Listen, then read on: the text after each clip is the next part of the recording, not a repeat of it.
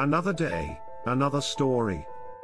A solar flare is a powerful explosion that occurs on the surface of the Sun, releasing a tremendous amount of energy, in the form of electromagnetic radiation, charged particles, and high-energy particles.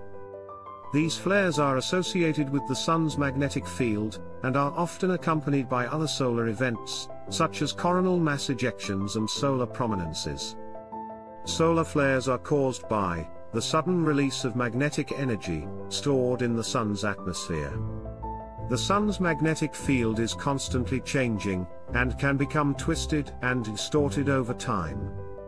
When the magnetic field lines become highly stressed and tangled, they can suddenly reconfigure themselves, releasing a burst of energy in the process. This energy is released, in the form of intense bursts of light, across the electromagnetic spectrum, from radio waves to gamma rays. The energy released during a solar flare can be equivalent to millions of hydrogen bombs exploding simultaneously.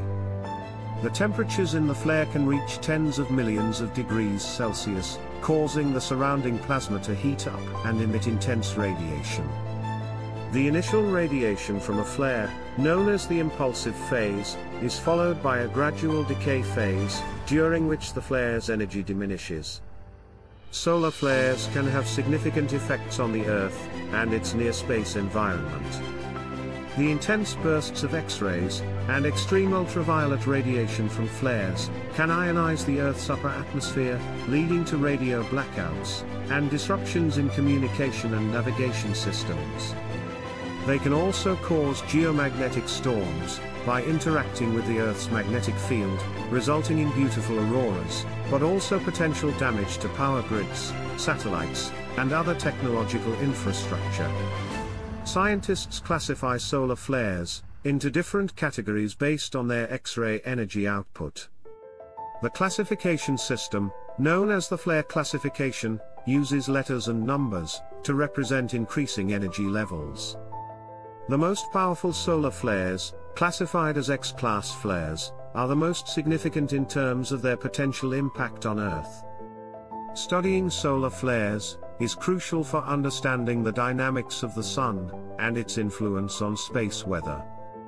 Various space-based observatories, such as NASA's Solar Dynamics Observatory and Solar and Heliospheric Observatory, continuously monitor the Sun to observe and analyze solar flares.